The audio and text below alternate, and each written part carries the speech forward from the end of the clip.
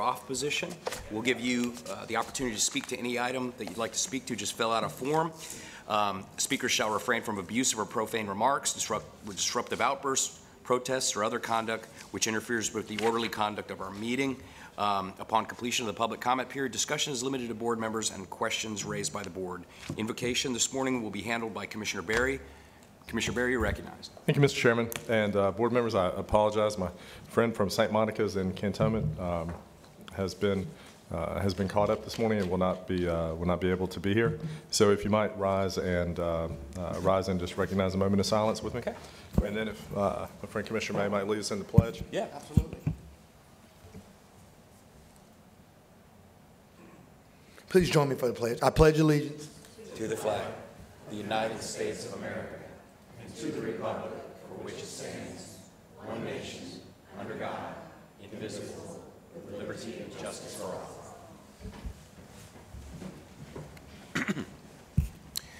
All right, good morning, gentlemen. Are there any items to be added to the agenda? Madam Attorney. Yes, sir. There's a true add-on from the County Attorney's Office at the request of the chairman. It has been distributed to your workstations. A hard copy has been given to the clerk's office. It is not in Civic Clerk. You will need to ask, if you adopt this into the agenda, you'll need to ask for speakers at that point in the agenda. Okay, fantastic. Commissioner Bender? No, sir. Commissioner Berry? None. Commissioner May? No, sir. Commissioner Underhill? Nothing, Mr. Chairman. And I have one add-on for my discretionary, which I believe is already, you already have the backup. All right, Debbie? Nothing. Okay, very good. Chair would entertain a motion on the agenda. So moved, Mr. Chairman. Second. Motion and second, please vote.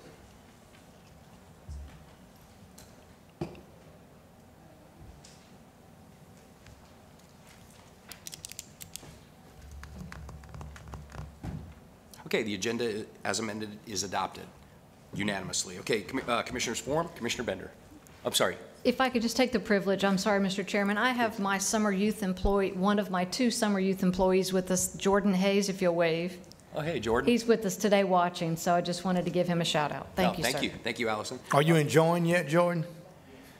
Just wanted to make sure.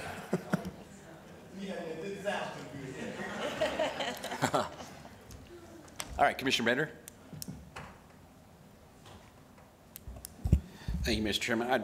I was surprised and thought it was great to see that the Blue Angels named the first woman FAA 18 demonstration pilot yesterday, Lieutenant Amanda Lee. I know it was probably a great honor, so I know we all look forward to seeing her in the jet next year. Want to congratulate her and everything that comes with that, and know that they'll do a great job. Look forward to seeing the new demonstration team next year. Fantastic. Commissioner Berry? Thank you, Mr. Chairman. Perhaps she'll take Sloan on a loop-de-loop or something. you were at the beach the whole weekend. Maybe you could set that up for us next year. Okay. Thank you, Mr. Chairman. I want to recognize some more good work being done by the Cantonment Improvement Committee. There's going to be a 10,000-pound food giveaway this afternoon at 3:30 in Carver Park, and I want to encourage folks to take part that are in need, and certainly every opportunity that I have to recognize the good work of unpaid public servants, and they've got many of them out there. They've done a great job and continue to do a great job. I mentioned this a couple weeks ago, but I was very happy to celebrate a 10th anniversary with the group a few Fridays ago, and it's really something.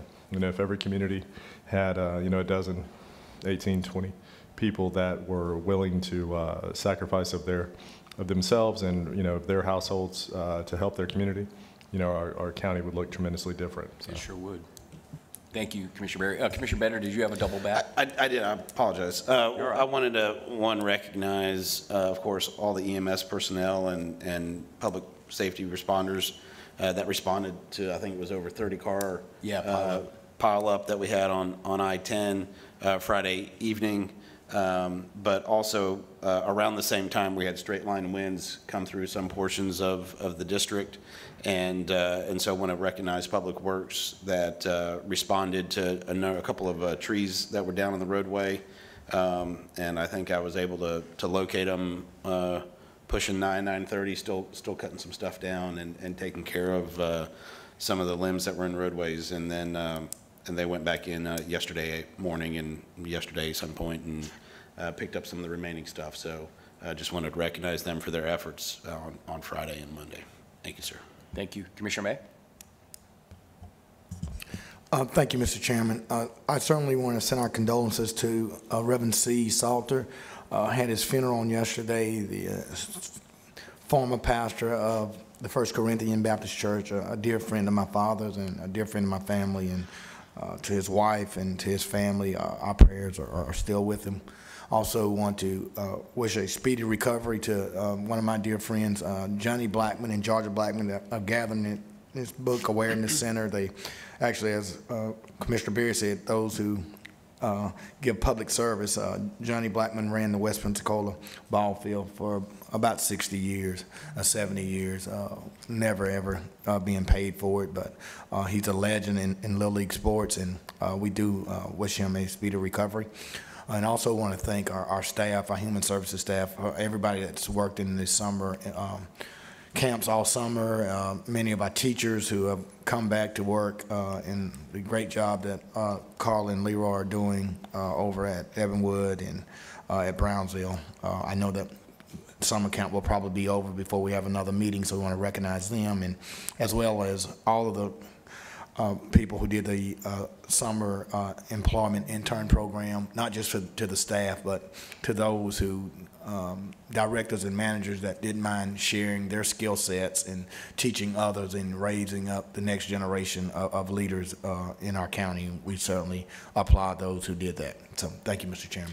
Thank you, Commissioner May. Commissioner Underhill, you're recognized. Thank you, Mr. Chairman. As I think everybody is aware, we're coming to the end of my season of service here on this dais, and we have 3 men in District 2 who are vying to take this chair next.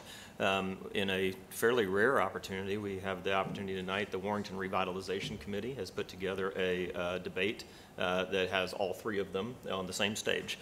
So a great opportunity there's going to be some hard questions asked. It's going to be a very directed format. It's not going to be kind of the free-for-all. The WRC leadership are the ones that are going to be asking the questions. I see Chris Kerb giving big heads and big nods. Stormwater and streets and all those kind of things, the major issues there in Warrington are going to be discussed, and it'll be a great opportunity to see the different ideas that these 3 men bring to the table. So I would recommend that everybody in the district, by all means, try to attend and tune in. But also keep in mind, even if you're not in the district, no matter where you are in the county, one of these 3 men will be making decisions for the next 4 years that affect your money and your issues in your county. So should be a great opportunity. Again, that's Warrington Revitalization Committee. They're easy to find on the web and on social media. Thanks. Thank you very much. For my part, I want to thank Eric Gilmore and David Torcell specifically. Last week during our meeting on Thursday, there was also a school board workshop, and I had spoken with the chairman of the school board, Kevin Adams, who's a friend of mine, and we had talked about the opioid epidemic and the previous week's meeting of the Mental Health Task Force, and just the incredible information that was passed in that meeting specifically about what we're seeing as a county in terms of the number of overdoses. And David Torcell was able to make a presentation to the board, which was very eye-opening, and it generated a very good article in the Pensacola News Journal. So I appreciate staff going out and reaching out to the school district. You know, being there for many, many years, I do have a soft spot, and knowing that some of these drugs will undoubtedly make their way into the high schools and probably the middle schools as well, I think it's important for those folks to realize in real time exactly what the issue is. 5.56 overdoses per day in this county. Our teams of EMS have deployed over 1,000 doses of Narcan just in the first 7 months of this year, which is incredible, which is amazing in a bad way. So appreciate the team going out there and making that presentation. Thank you. Jeff, since you mentioned that, I did see something that was, reported on the esteemed North Escambia this morning, about our rate of overdose and everything. Yes. Which apparently is as a layperson, it sounds high, but I'm not in the industry, so I don't necessarily know. I mean, everything sounds high to me, but evidently it is extremely high, even objectively speaking. Eric, do you mind coming up for a second? It would seem, you know, just based on, you know, there's quite a bit of history now, or there's at least some history now, Allison, related to the opioid settlement. And obviously, you know, dollars have started to come in, and there's some case law. I don't know how long those that AG litigation had been on the books. I presume a number of years to get to the point that we are now. But it would be surprising to me that there weren't maybe some federal resources that could additionally be tapped to try to quell this issue locally. I mean, you know, when things pop up, whether it's, you know, Commissioner May, whether it's an EPA issue with, you know, an EPA issue with a Superfund site, or things that, I don't know, that put a community or an area kind of on the, you know, on the radar as being the, you know, the bottom of something or the top of something, you know, especially in bad ways. You know, the one thing it might draw is attention. And, you know, maybe there's some federal support that we could tap into to try to help, even temporarily, some resources that, you know, could be deployed to try to deal with this. I mean, I assume at some point in time there were, you know, some resources that were deployed to, you know, to different areas that had opioid epidemics. You know. And we have funding, Steve, that's coming down. I mean, and we deployed some of that to CDAC. I don't know how much did we give CDAC, and I know we have a committee. I know CDAC received some of that, and we're working with CDAC. Now, they got some directly, or nobody's gotten any of ours So yet, right? the settlement money has actually not arrived yet. It's not anticipated for it. Well, it depends on who you talk to, but I would estimate 1 to 2 more months before any of the settlement money starts flowing, and even then it's going to come in piecemeal depending on which defendant's money it is. And it's got Right, through a but it doesn't committee. matter that the money. It doesn't matter that the money's not here, Allison. I mean, the plan should be implemented. And So- we have a crisis, and I've said that a long time. So, I mean, the money is coming. So money Did is CDAC definitely coming. Did CDAC? CDAC is our named task Right. force. Okay, but the same way that some dollars have flowed down previously, you know, some come to us, other times they go directly to agencies. Has CDAC received direct federal money already? Not that I'm aware of, but, Okay. but what we're Well, I'm doing- on CDAC's board. I mean, that's what we're funding. That's our task, to get the money. I mean, to work with drug rehabilitation. And so what I'm saying, Steve, I'm glad you're having this conversation, because we don't, I mean, we need to kind of come up with a plan, because we have an opioid epidemic. I mean, obviously, you know, I know we have that pilot program. Yes. That the CDC through the state, and I know EMS is already working on that.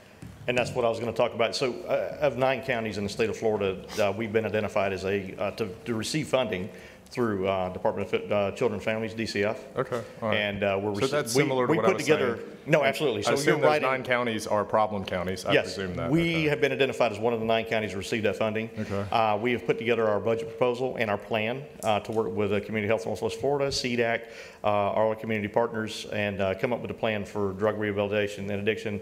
And what we're going to do is identify people within the EMS system that are our frequent flyers, and do paramedicine.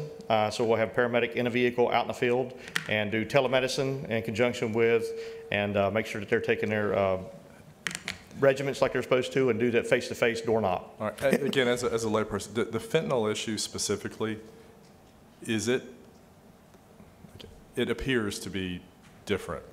Is it treated differently in this, in this aspect? I mean, So it they appears use to be its own methadone, animal that's much worse than other things.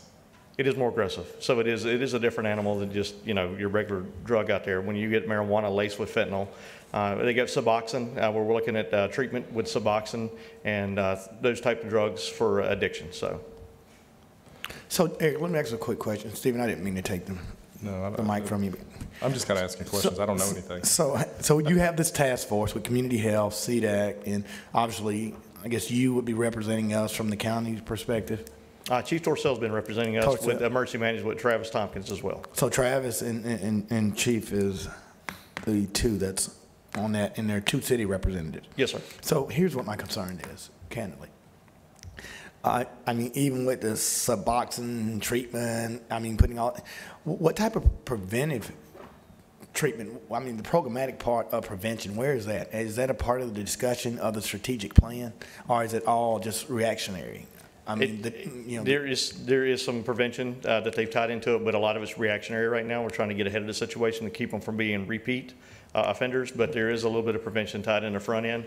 I don't have the plan in front of me. I'll be happy to sit down and lay the plan out with what the community partners have come up with. Well, I mean, Commissioner Berry, I think that this is an important enough topic that we could have it at the community whole to discuss it. I mean, obviously, even if the money's going, to a different agency, ultimately, it's getting there, because of the county, and we should be a part of that conversation. I mean, is it an adult issue, or is it a juvenile issue as well? I mean, the overdoses and stuff, are we seeing The victims, what do they look like demographically? I think we're around 30 to 45. It's actually in the mid-range.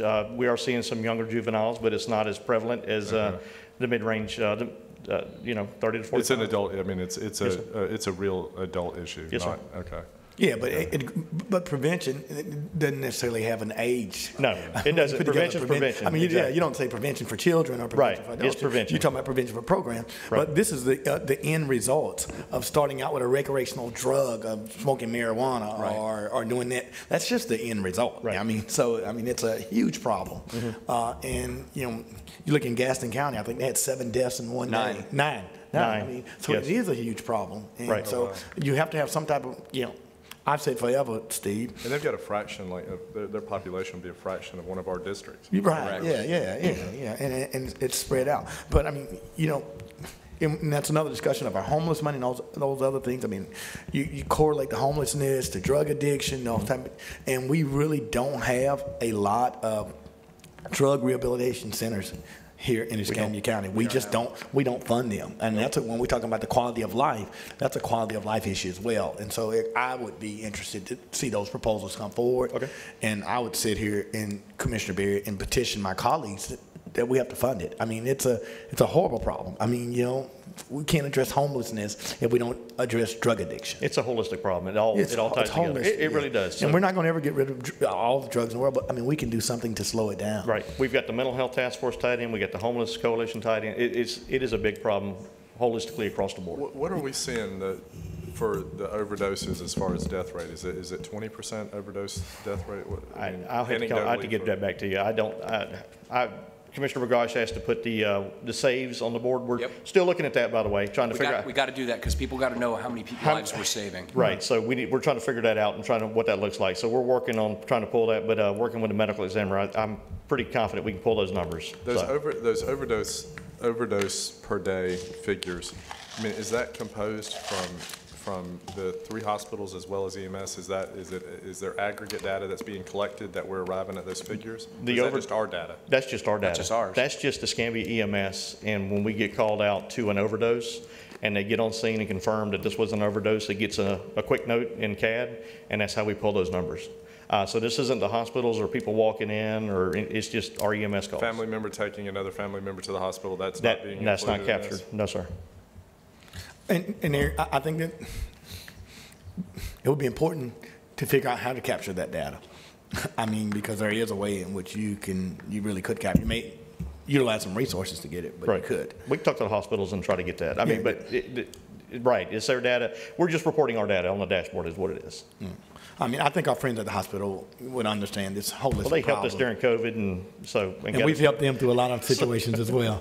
So, I mean, I think that they would be open. I mean, I would say, to me, I mean, I think the CDC, the ask, from what I understand, was about 1.4 million. I don't go to your meetings from the CDC, but I certainly see, we have 10, 18 million in Children Trust.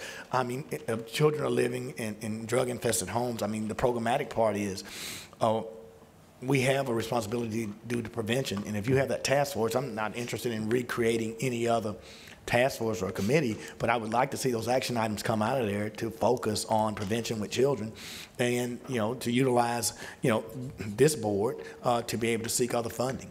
I mean, and so I would hope that our representatives on the board would partner with my dear friends over at Community Health and CDAC and come up with a prevention plan. And if not, I would ask the administrator to have staff put it together, because I think they've had 3 or 4 meetings and they've come up with a plan. I'll get the plan in front of you guys. So, yeah, we don't want to read about it. no, absolutely. Thank you, Eric. Thank you. Appreciate it. Thank you. Yeah, I wanted to bring that up because it's an important topic and people need to know. And sadly, you know, I saw it every single month when I was on the school board. There's a lot of pot, weed, whatever you want to call it, in the schools. People think it's safe. They think it's just a plant. It grows. But nowadays, people are spiking it with fentanyl. So it's just a matter of time till we get a bad batch through our neighborhood. And I'll tell you what, it's heartbreaking. To me, it's a heartbreaking situation. People are so addicted that they overdose. We come out and save them, we being our EMS units using Narcan, and then sometimes the same day after they get out of the hospital or whatever the case might be, they're doing it again. And some people will say, well, just let them die. I've had people tell me that. Unbelievable. Until it hits your neighborhood or your family. Yeah, heaven forbid it ever be that high school football team or basketball team or baseball team, 3 or 4 star players. Then I think people wake up. But when you have 9 people in Gadsden County in one day, and that sheriff pulled the panic button, and they brought in the state. I mean, that's a very small county. Absolutely. Have some dear friends over there. Yeah, and so it's something we got to keep talking about. Whatever resources we could bring to bear on the problem. You know, when we talk about addiction and stuff, it's a big problem. Some people won't get the help that they need, and they'll end up crashing in a wall and dying of an overdose. But And you're right. And Jeff, I'm glad we're having this conversation because we can have 1,000,001 committees, you know, have all type of conversation. But if we don't put resources to it, I mean, nothing's ever going to happen. Correct. And so, I mean, so we need to do that. Well, I mean, we you know, all these grand ideas of solving homelessness, I mean, you're not going to solve anything until you at least address the drug addiction. So, I mean, the money we have the opioid money coming in. We have the homeless task force money coming in.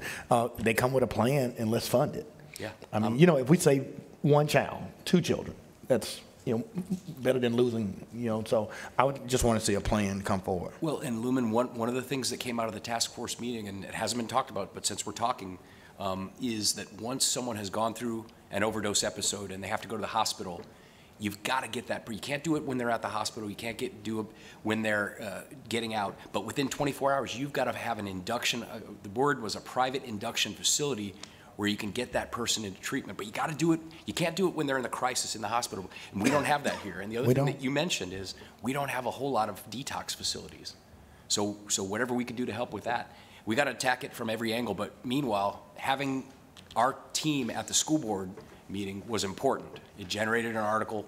A lot of people don't realize. Think about it, 5.56 overdoses per day. That's just what our guys are dealing with. You add in 3 hospitals, plus the ones who their buddy drive them to the hospital. I mean, what's the real number? 7, 8, 10 a day in Escambia County? That's right. It's a problem.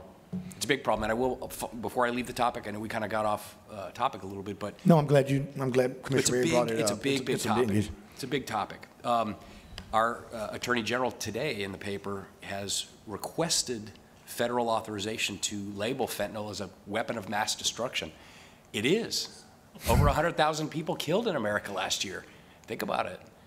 So we'll see what happens with that. If that happens, we will apparently be able to draw down some additional federal resources to attack the problem. But, you know, not to get political, but when our border's wide open and this stuff's manufactured in China and it's being body packed through like Sherpas, they're bringing it across the border and no one's stopping them, that's a problem. That's a problem. That's a federal failure on our southern border, and that's what's and we're paying the price in Escambia County, Florida. Well, Jeff, I mean, we're not going to get political and have that conversation, but here's the problem. It doesn't become a crisis as long as it affects poor people. It's affecting all people. So, and when it starts to affect everybody, that's when you get attention to it. I mean, these drugs. I think we're there. These drugs have plagued the urban inner city of America forever. I mean, you know, we can put it on the border, or we can put it on whatever you want to put it on. But it's there now, and so we got to do something to remedy it. I mean, so when it gets out of the urban core and gets into suburbia, then that's when we have a problem. And as you said, you know, it ain't going to be the basketball player and the football player. It's going to be the tennis player and the swimmer that's smoking a joint that gets laced with fentanyl, and then we'll get an uproar. And so, you know, before that happens, we probably ought to do something. Yeah, I'm all over it. All right, thank you very much. Debbie, do you have anything? All right, we're going to rock and roll and keep going. All right, proclamations. We have 1 that we're going to ratify, and we're going to have 2 that we're going to present. The chair will entertain a motion on the slate. So moved. Second. Motion second on the proclamations. Please vote.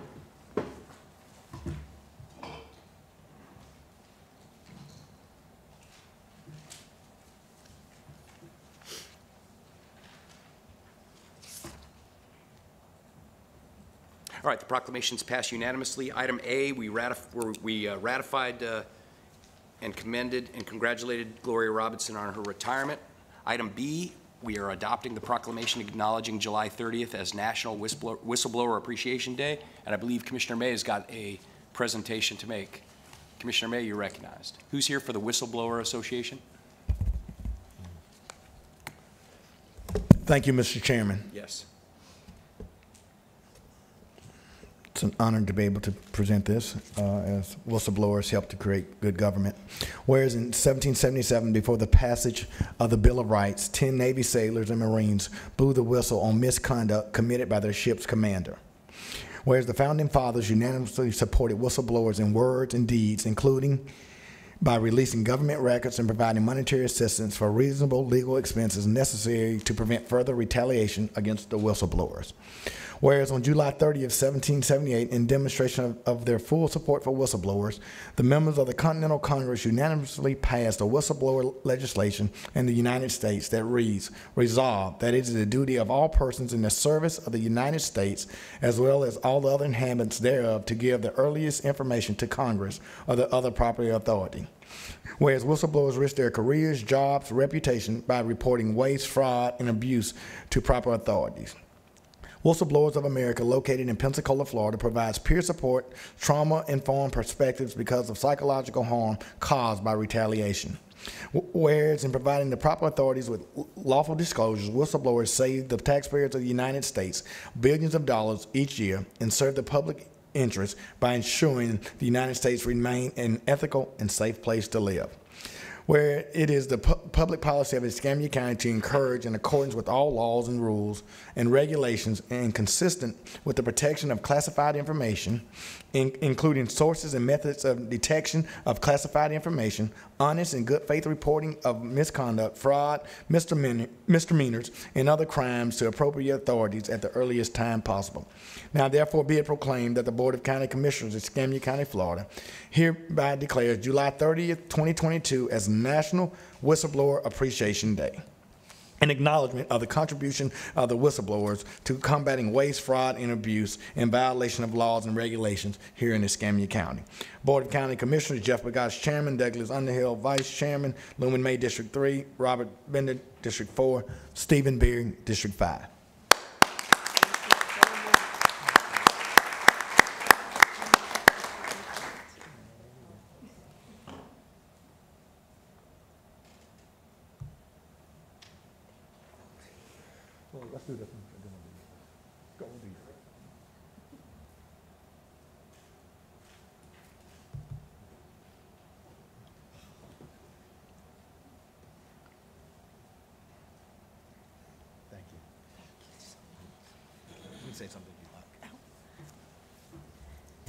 Thank you for this recognition for whistleblowers of America and whistleblowers of our nation. We have worked with Senator Grassley, who I think most of you know is the head of the Senate Whistleblower Caucus. Every year he introduces one of these for the United States Congress to ratify. I think this is one of the first times a county has done the same, so I'm very proud of us, and thank you so much for this opportunity. Yes, ma'am. Thank you. Thank you for what you do. Next up, we're going to adopt the proclamation commending and congratulating both the 42nd anniversary of the Center for Independent Living and the 32nd anniversary of the Americans with Disabilities Act, and to do so, Commissioner Bender, you'll be recognized. Thank you, Mr. Chairman. Carolyn, morning. How you doing? Morning. Good to see you. I have this Escambia County proclamation. Whereas the Center for Independent Living of Northwest Florida, CILNWF, was established 42 years ago on July 1, 1980, to ensure across-to-service choices in the community were available to people with disabilities. And whereas the Americans with Disabilities Act was passed 32 years ago on July 26, 1990, to ensure the civil rights of citizens with disabilities. And whereas Escambia County affirms the principles of equality and inclusion for persons with disabilities as set forth in the state of Florida's Constitution, Article 1, Section 2, and is embodied in the ADA, the laws of the state of Florida, and the ordinances of Escambia County. And whereas, in keeping with the purpose of the ADA, Escambia County is committed to the principles of universal design in the building environment and the inclusion of persons with disabilities in all aspects of public life. And whereas the Center of Independent Living of Northwest Florida serves the residents in Escambia, Santa Rosa, Okaloosa, and Walton counties to bring forth the promise of hope, equality, inclusion, self-determination, and freedom that was envisioned by the passage of the Americans with Disabilities Act. And whereas both the 42nd anniversary of the Center for Independent Living and the 32nd anniversary of the Americans with Disability Act will be observed by people with disabilities, their families, and friends of the Center for Independent Living's Gala of Gratitude and Community Recognition celebration on July 29, 2022. Now, therefore, be it proclaimed that the Escambia County Board of County Commissioners hereby recognizes the Center for Independent Living of Northwest Florida on their efforts to raise awareness of the rights of persons with disabilities and those who support the goal and mission of the Americans with Disabilities Act. Board of County Commissioners, Escambia County, Florida, Jeff Bergosh, Chairman, District 1, Douglas Underhill, Vice Chairman, District 2, Lumen J. May, District 3, Robert Bender, District 4, Stephen Berry, District 5.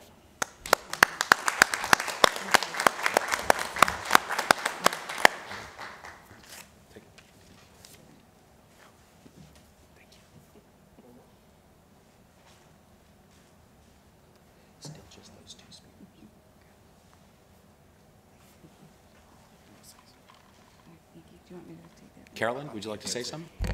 Thank you very much, Commissioners and the community. You know, the area of disability isn't one person, it's really all of us. Together, when we work as a unit, we can make a difference. So even as we were talking about the matters of our community with substance abuse, the substance abuse is usually there for somebody because there's something else going on in their life as well. Now, while substance use is not a disability, a person in recovery who's needing supports can receive services through disability manners. And so just to be able to think about that a little bit more wider in our communities. The Center for Independent Living, for everybody who's out in the community, we welcome all of you to come to our gala. We're very excited about it. We were supposed to have a beautiful gala in 2020. Of course, we all know we were all during a different pandemic at that point with COVID at its rampant state at that time. We hope that the 29th will be a way for everybody to come and think about all the goodness that all our essential workers do, which are every person that needs to make sure that we have what we each need to survive. That's food, that's clothing, that's the postmaster, that's everybody that's helping us to make sure that each of us can get what we need. The Center for Independent Living is here to support people with disabilities, to make a difference, to help make sure that everybody's rights are met, and that we together can live as a whole community with a W, and we can take care of all the holes throughout our community and our streets. So look at that. We've got our 42nd anniversary, it's 42nd Street. Let's make sure we take care of all those holes in our streets too, and make sure that we have curb ramps, sidewalks, access points for everybody to be able to participate. Thank you so much again, and we appreciate all that you do as commissioners, and thank you again, and also congratulations to Commissioner Bender on your recent awardees as well from the other commissioners. Thank you very much, Carolyn. All right, next up, did the clerk's office receive the proofs of publication for the public hearings of the agenda and the board's weekly meeting schedule? Mr. Chairman, the clerk's office has received all proofs. Where was it published again? In the Escambia Sun Press. The Escambia Sun Press. Very good. We love the Sun Press. Fantastic. Chair will entertain. Move that we waive the reading. Motion? Motion and second to waive the reading. Please vote.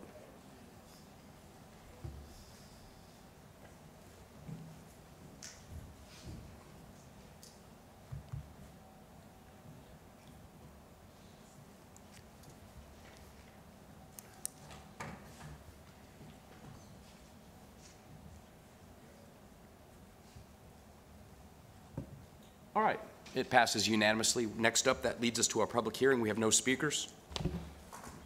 Move the 1001. Okay. Second. Motion and second to move the 1001. Please vote.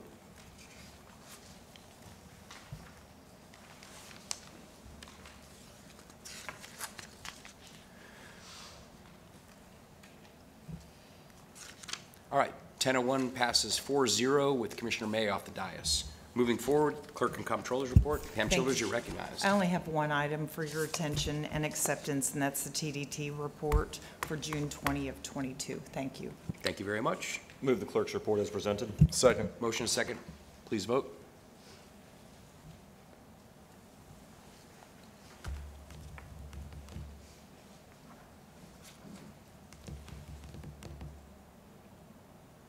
Clerk's report passes 4-0 with Commissioner May off the dais. Okay, moving forward now, we have the county administrator's report. And let's see here, 1, 2. Anything on the technical public service consent? We have no speakers on the technical public service consent. All right, move the technical public service consent. Second. Motion is second to move the technical public service consent. Please vote.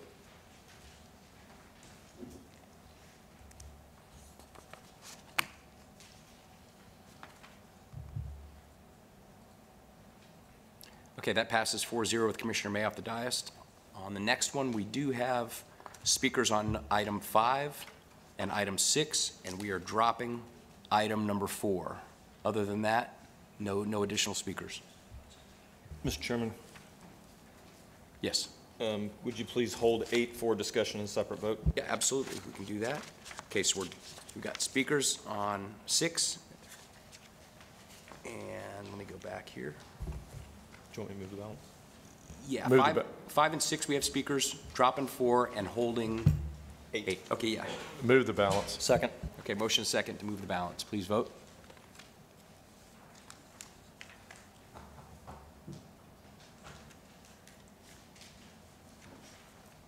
I've got a frozen screen. Oh, it just went through, Mr. Chairman. Sorry. Okay. Oh, there it goes. There we go. I was wondering why it didn't come.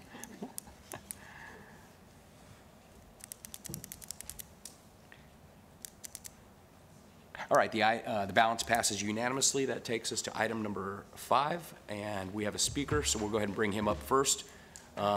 Dan Danforth, you're recognized.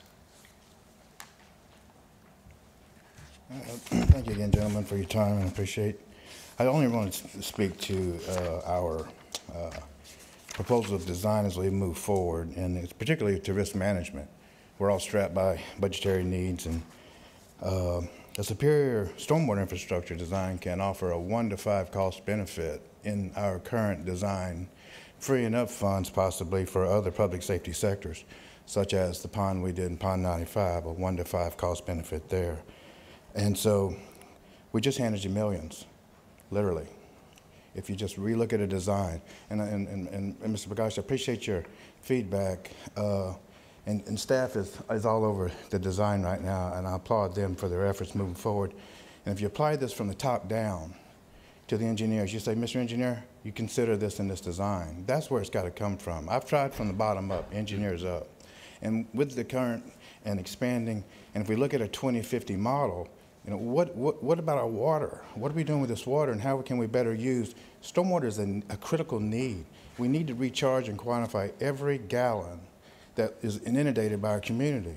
We have a model to recharge the aquifers and the pumping charge, which is about, I think, 30 million a day from Northwest Florida Water Management District. We can recharge aquifers in 1 day by using this infrastructure. And so I'm just about to close here. Thank you. I spent a career in federal assessment. I'm not just coming out of a barn. Probably no one in this community has seen flooding on a national level as myself. I've been in 41 states, worked with multiple governors and presidents, and I'm still employed by a federal agency, which I will not disclose. I come from here to you today as a private citizen that saw a better way after returning to the same communities with the same flooding, going to the same Bristol Park or Shrumberg, Chicago, and then go and have the same hamburger, and I'm saying to myself, what are we doing? And then I saw this product. That was 7, 8 years ago. So today I want to tell you that I bring value to this community. We have 2 hydrologists, and we are specific to surface water management. I don't do parking lots and buildings and parking structures. Surface water management, the total water regime, that's us. So my partner is Michael Bateman. He is the state's expert. He is the one who wrote HB 53, which will be coming in for our coastal flooding. I ask that you come from the top down in our consideration of stormwater design. What can we do better with water? Thank you, gentlemen. Ma'am. Thank you, sir. Chair would entertain a motion on 5. This is for the landfill. Landfill. Okay, yeah, all right. I'll move it. All right, we have a motion on 5. Second. Motion and second to approve 5. Please vote.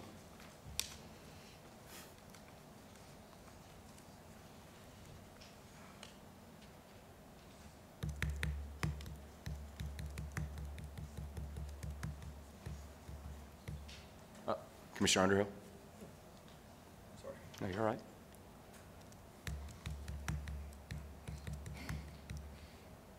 All right, 5 passes unanimously, brings us to 6. We have got a speaker, Chris Kerb. You're recognized. Oh boy, isn't this an unpopular subject? I sent you an email on July 14th. Basically, we need more funding for flood victims. And Santa Rosa County has kept the same millage rate for 10 years. They're also have one of the lowest staffing levels compared to the population. And their level of service represents that low level of staffing. Of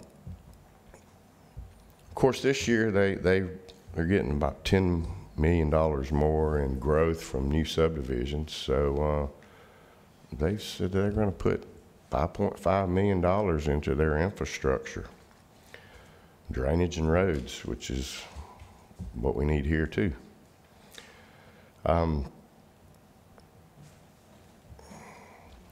When you're talking about increasing or raising a millage rate, actually it's restoration of a millage rate. It's unpopular. I don't think people really understand what a mill rate is. It's your property tax. In 2006, we had a 8.756 mill rate. And staffing levels were pretty good then. You didn't have a lot of vacancies. Your workforce retention was well. And the county was doing pretty good. That's about a 30% decrease in what we have today. I think that's about, what, 208 million versus 157 million. I may have them numbers wrong, but I'm not an accountant or a financial budget person, but a low to average income voter depends on a functioning level of service to maintain a good quality of life. A higher income business, a large non-agricultural landowner, are better financially equipped to be less dependent on a higher level of service. In other words, they have money, they have a drainage problem, they go fix it. For the cost of a box of donuts, at least for my single-family dwelling homestead exemption, which I'm willing to pay for a cost of a box of donuts, for just a $0.5 mill rate. International Paper would pay $250,000. And 2 boxes of donuts, that'd be $500,000. Point being, guys, is the low income and medium range people, your constituents, they're suffering because of a low millage rate. Now, there's other forms of revenue. Yes, thank you very much. That's your time. Reconsider. Yep. Thank you. Thank you very much. Chair will entertain a motion on the certification of the taxable value. Move the item in the affirmative, A, B, C, and D, and E, and F. Thank you. Motion is second. Please vote.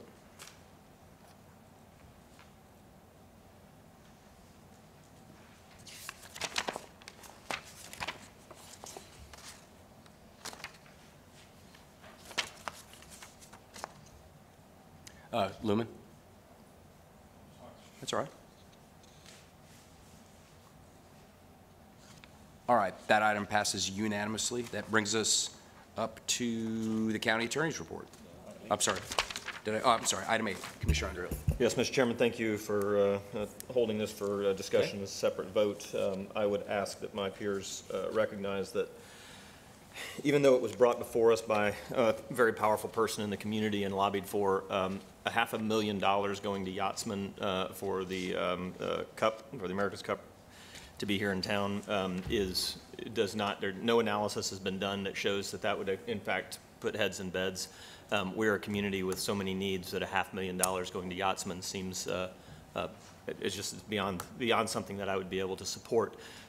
If in fact we have $500,000 available to spare for that kind of thing, Commissioner May, can you imagine what $500,000 spent in Warrington or in Brownsville on youth sports in the off-season would do for our businesses in terms of heads in beds and you know, butts in seats in our restaurants during our off-season.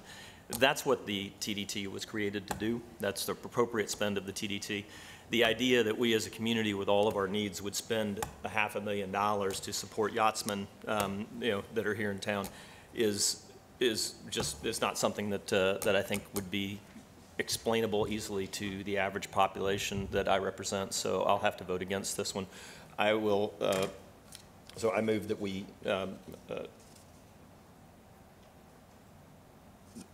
Sorry, took my glasses off.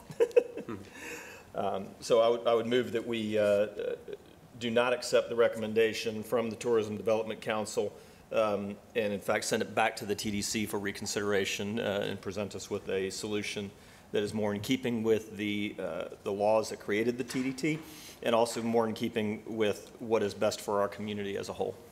That's my motion. Mr. Chairman, I'll second it just for a discussion. Okay, we have a motion and a second. You recognize? Thank you, Mr. Chairman. And Robert, you serve on, is that no, you, I Jeff? Do. Jeff. And obviously, you know, if it's been vetted at the TDC, I mean, we typically support it. I do candidly have some reservations of $500,000. I will, you know, if that's the direction in which the TDC and you're going, I would support it. But I certainly would hope that the TDC would recognize, you know, the diversity of the portfolio and being inclusive in, you know, events, as the commissioner just said, in places like Brownsville and sporting events that, or just quality of life, events that bring about quality of life. And so, I obviously, you know, it was brought forth, and I have a great amount of respect and admiration from Mr. Merrill, and I would assume, Jeff, that you guys have did the analysis for the ROI in terms of bringing in the taxes, but I would hope that, you know, we would certainly use this as a precedent that, you know, there are going to be future asks to the TDC, and I would be very disappointed if those asks were not, you know, acted upon, you know, for the entire community in terms of those dollars. So, well, I certainly agree with you. You know, I'm very supportive of the bringing the sailing here. I think that it's going to open up a lot of opportunities. But I also agree with, you know, doing things that bring sports tourism into areas of the city that perhaps are underserved, like you mentioned, and doing other things as well. The only thing on this item, and we did discuss it at length, and there was a separate committee of the TDC that put it together, and the only thing I'm concerned about, and Stefan, if you'd please come forward so we can, oh, there he is. All right.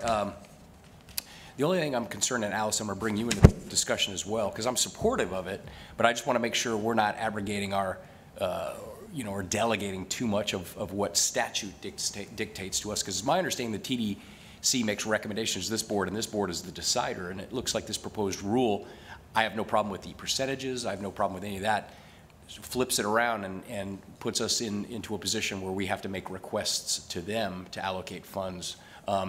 Would anything that we do today remove the power of this board to make the final determination based upon what you've seen with this backup item? That's a question to you, Allison. I think you have the discretion to do it the way it's being proposed to do. But if we vote to do it that way, are we voluntarily giving up power to do it the other way? To say, we take your recommendation, but we're going to move in a different direction. It appears to me we have to make a supermajority vote, and we have to ask permission of the T. Are you reading what I've looked at? I don't see that it's a problem. Stefan, you want to weigh in here? So, Allison, so basically the way that, let's say for future access of those reserves, so where it would be that the county would make a request of the TDC to access those funds for whatever purpose that we thought was a good idea, then it would require a particular majority from the supermajority vote from the TDC.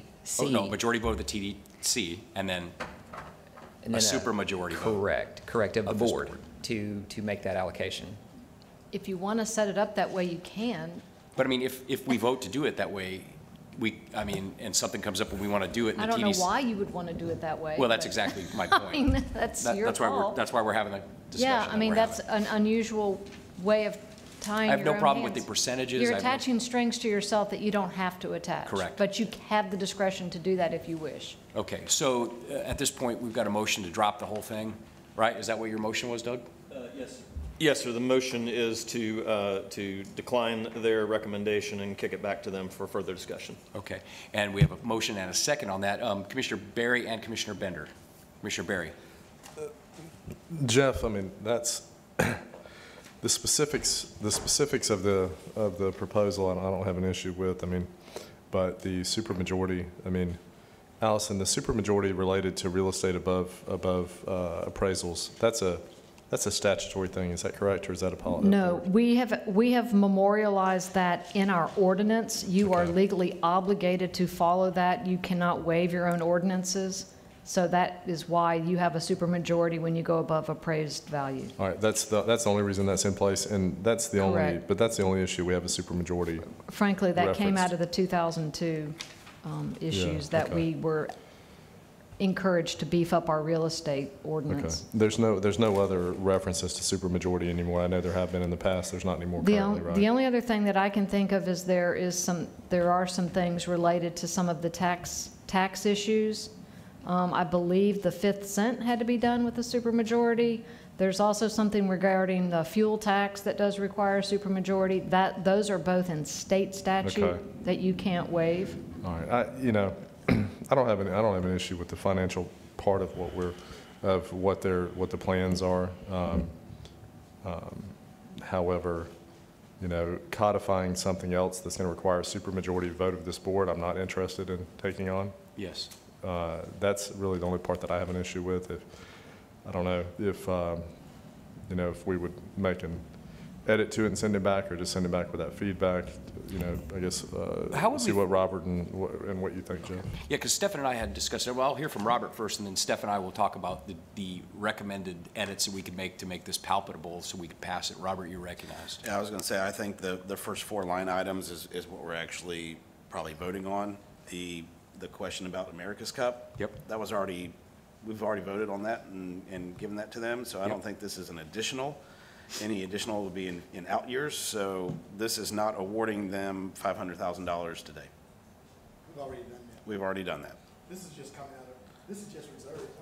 Right, this is reserves. It's just reserves, and It's just we showing- really wouldn't, we would be taking TDC recommendations anyway on reserves. I mean, it has to be spent on Well, we should- tourism. I mean, my comment would be is that they have this reserve policy, but we also set the budget, so if, we can always allocate more for something that if we don't. Well, that's where things get tricky, because under this new policy that we're about to adopt and vote on, we would have to request their permission. That's if we use the reserves. That's right. I'm saying, so the following budget year, we have control of the budget. If we ask permission. So You have to read it. Stefan, how would you, we discussed this before the meeting. So your recommendation for how to fix it so that the board has the final, obviously we want to show the TDC a lot of deference, right? They're the experts, and but at the end of the day, this board has to control the final say. That's my opinion.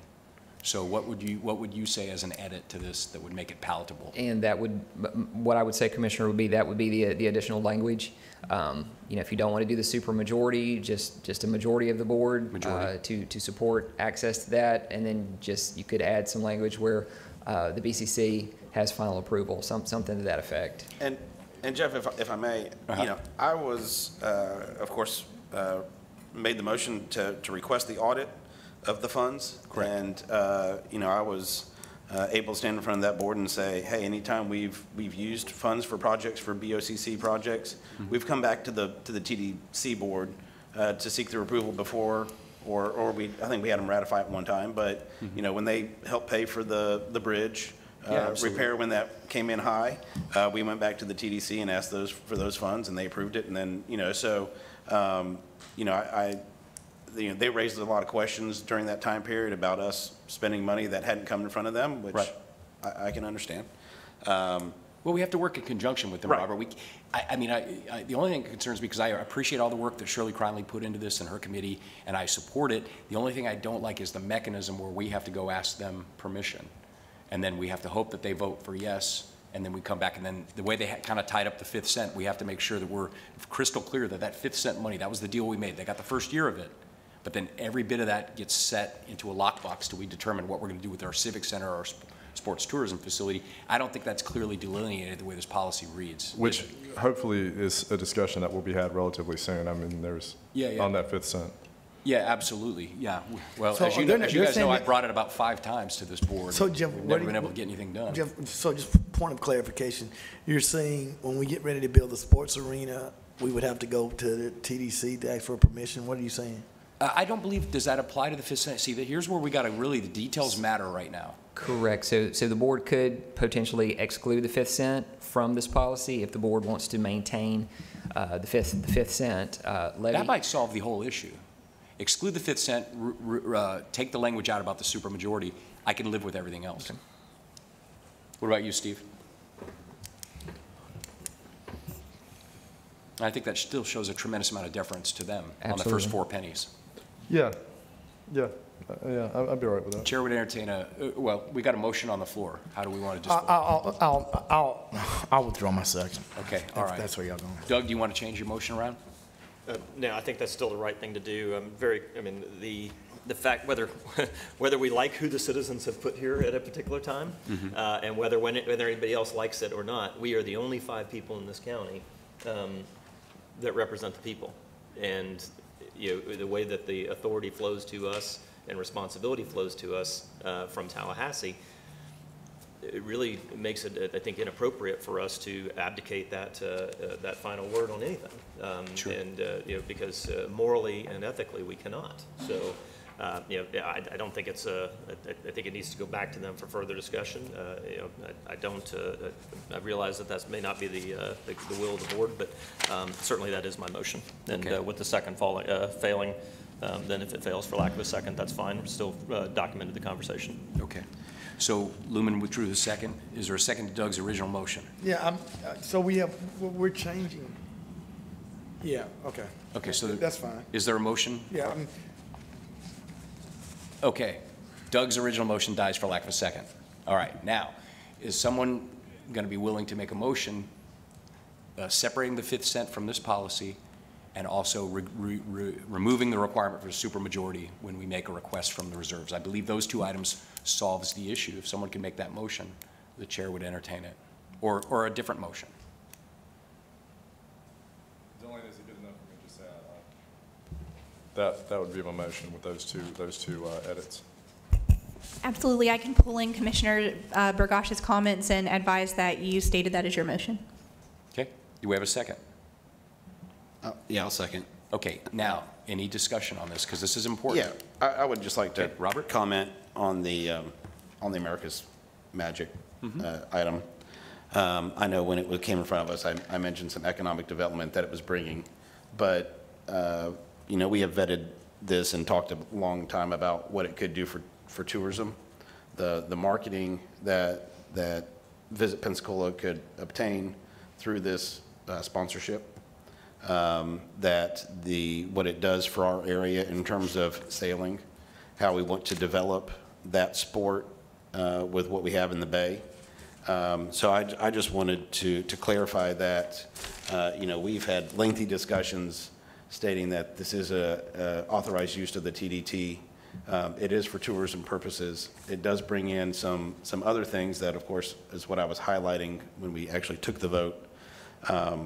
But ultimately, we're going to be looking to bring sailing events here, and having a noteworthy America's Cup contender doing their training here, I think is a good step in that direction. So as we have this audit going on and they're looking for things like that, I wanted to clarify on why it had my support previously. Thank you, sir. Yep.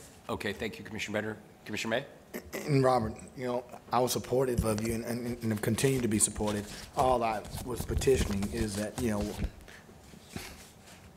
that we have equity in our distribution of all programs. And I'm you know, listen, Yes, water sports are very important, but, you know, there are some other sports that are very important. And so, I mean, when we set these precedents, you know, it doesn't really matter who's making the request. You know, we should at least consider it. And so, you know, to that point, I'm going to be very supportive, but I would just hope that we would get that same support when things come before the TDC or this board that are near and dear to others as well. Yes, sir. All right, so we have a motion and a second, an amended motion and a second. Any further discussion on that? All right, please vote. And Jeff, just to clarify, that is not sending it back to the TDC. No. That is just making the. We're making those changes. They'll get it back with the changes, right? Yeah, perfect. Okay, very good. County Attorney's report. Allison Rogers, you're recognized. Thank you, sir. With my add-on, there are two discussion items for your consideration. Excuse me, wait, before you do, let me read the vote tally. It was 4-1 with Commissioner Underhill voting against. Sorry about that. No, sorry about that. The first discussion item is at the request of Commissioner Bender. Do you want me to? Yeah, go ahead. So this is a request coming from the Pensacola-Perdido Bay Estuaries Program Executive Director. There are rules about who and how a request for an Attorney General's opinion can be requested, and they are asking that we act in my office as a liaison with the Attorney General's office to get an opinion from the Attorney General's office about whether or not the Alabama local governments could be signatories on an independent special district that they are trying to launch for purposes of the future of the estuaries program. I need board direction from you all to be able to serve in that capacity, so that's why it's before you. Robert, is there anything else you want to add to that? No, I was just saying that because this is one of the avenues that we can seek, you know, as the recipient of the grant, you know, Escambia County's HR policies are in effect. We go through the HR department, and so in this case, I was asking for this legal memo to go through our attorney's office. Okay. All right. Well, the chair would entertain a motion on this topic. Move the item in the affirmative. Okay, we have a motion. Second. Motion second. Any further discussion on this? Allison, is this a real big heavy lift for you, or is this pretty basic? All right. We have a motion and a second. Any further discussion? Please vote.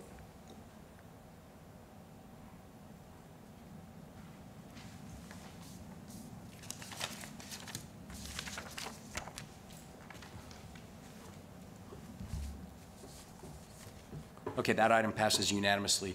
The next item on County Attorney Rogers' report is at my direction. I've received a number of complaints from citizens regarding Commissioner Underhill and his residence, including this morning. I got a screenshot, and so therefore I have asked Allison to add this to the agenda based on the complaints, based upon the screenshotted Facebook post, to send a letter to the governor requesting that we look into where Commissioner Underhill is living.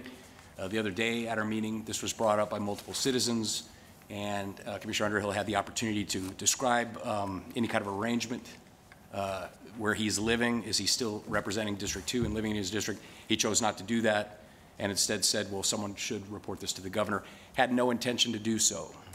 Had no intention to do so until I got the screenshot from this morning that's from July 7th, stipulating that there are 2 days left to clear off our property before the buyer takes possession of Commissioner Underhill's homesteaded property where he lives. And then last night on Facebook, Commissioner Underhill, I don't have the screenshots in here, said that I've leased back the property, and so it's ridiculous that anyone asks any questions about it. But if last night he's saying that, then why on the 7th were they saying he only had 2 days till the buyer takes possession? Seems incongruent, seems inconsistent. So I just think we need to get to the bottom of it based on citizen complaints. So I've put forward, I've asked the attorney to draft a letter. We've put it forward. And unless Commissioner Underhill, you got anything to say about this? If not, we're going to the governor with it. Yeah, Mr. Chairman, absolutely. Thank you for the opportunity to speak. No, yeah, guys, do what you want to do. I certainly look forward to an investigation from Tallahassee into what is clearly more of the pattern of retribution against me, whistleblowing on y'all's 401A thing. So I don't take the 401A. Well, I know you don't, but you certainly supported what these guys are doing, and in my opinion, it's theft, and I whistle-blew on it. I've asked if it's legal. I still don't have an answer. Yeah. Mr. Chairman, I have the floor. Thank you.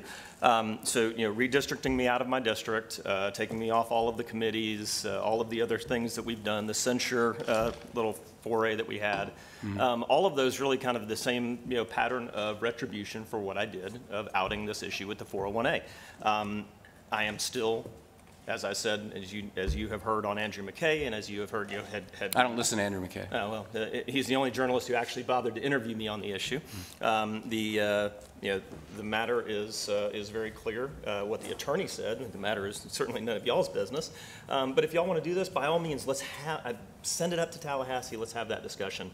Well, why would you have to clear the property if the buyer's going to take possession if you'd already leased it back? No, you're going to tell me it's none of my business. None of your business. Well, I'm still going to ask it. Well, feel free to ask it. But again, as the attorney said, it's not the business of this board. But more drama, always good drama to take us away from the issues that we ought to be dealing with. No one's taken away from anything. I'm here every single meeting. That chair's empty, and I'm sitting here. And here we have, once again, talking about the Underhill derangement syndrome that you and Mel Pino have, instead of discussing the actual issues that should be before this board. So, gentlemen, do as you wish. It really makes no difference. All right. Anyhow, so I brought this forward, gentlemen, and at the request of multiple citizens now, and in the face of looking at something that makes no sense whatsoever, I'd like to ask for a motion on this topic, or I'll pass the gavel and make a motion. But I think we got to get to the bottom of it. And any discussion on this?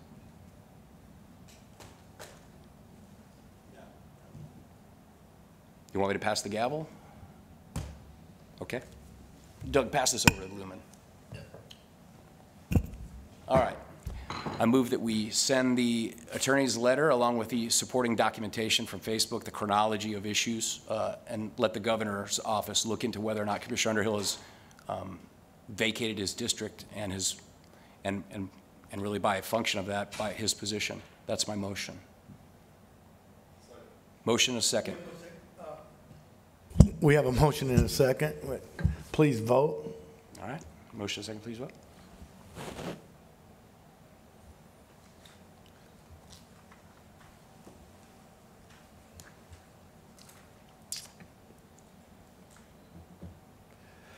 That passes 4 in favor with Commissioner Underhill. Okay. All right. Not surprising. Empty chair. Well, maybe he ought to go join the whistleblower since he blowed such a good whistle. All right. Anything, items added to the agenda? I believe I had one item, but it was already disposed of. Any other items added to the agenda? Any announcements? Any other business? Thank you, gentlemen. We're adjourned.